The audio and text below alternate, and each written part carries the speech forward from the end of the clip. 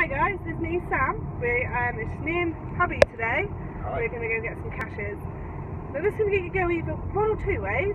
Either we find lots of caches and have a really good day, or I kill him. Find out next.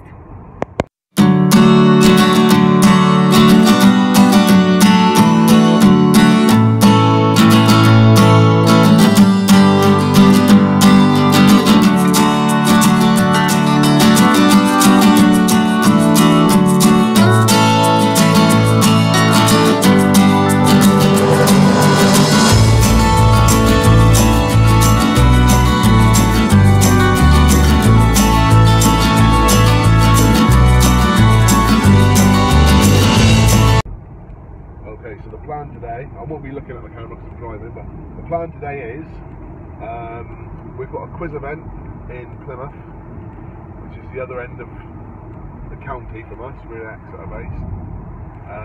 It's about 50 miles away if you go the nice easy way. We're going the long way. The plan is to go from Exeter to Plymouth, cashing and dashing on the way, and then see what time that takes us to. If we've still got time before the quiz, we might get a few extra ones as well. So all in all, could be a lot of caches today, so stay tuned. Right, cache number one, and I don't think we're going to need a hint for this one, Sam, are we? No, because I saw it from the car. Right. Yeah, that's not the best hidden cache I've ever seen. But a cache is a cache. Near the first cache, look what we found. Dan's brother. Right, so we found this is number two. Neatly hidden in that hole. Two down, as you can see it's a fried egg. So this is cache number 3, and I found that one, so that's 2-1 now, Dan. Cache number 4. That's a cracker, isn't it? That is, literally a cracker. So It's hidden there! Alright, see you in a bit. So cache number 5, and he's ankle deep in water. So here it is, tied to the trees, I can't go anywhere with it. A nano. Number 6. Okay, well Sam's gone the wrong way, I've gone the right way, but main thing is we've got the cache.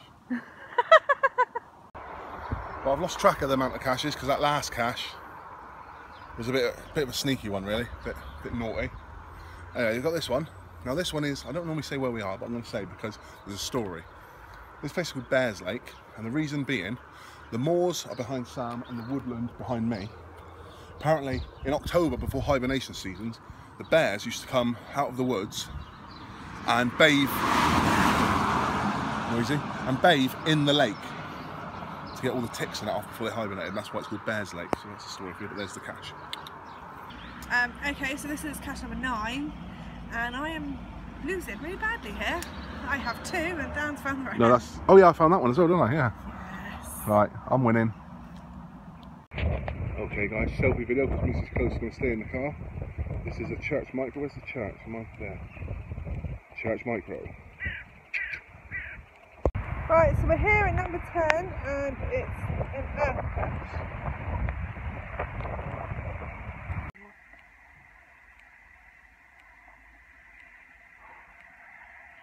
Every cache I know, got to stop for a good cup of tea every now and then. We're very close to coming past the site of our 1000th cache. Here he comes. Here he is, look. Nacho, the gorilla.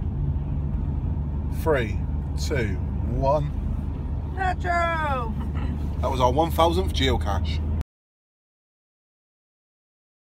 Right, this is my team. Martin, aka Shiggity. Paul, aka Big Eddie. Samantha, my lovely wife of the Close family, and me, and we've just been to the quiz. And how do we do, guys? We came second. We came second. So a successful evening, and the quiz is finished, but the night is not. How many more caches do you think we can get? 30. No, 3 fingers and a no. 30. Everybody, you heard her. 30 caches. I finished the quiz. Getting a couple cache and dashes in the dead of night. And this one's quite a cool little one. So, lovely.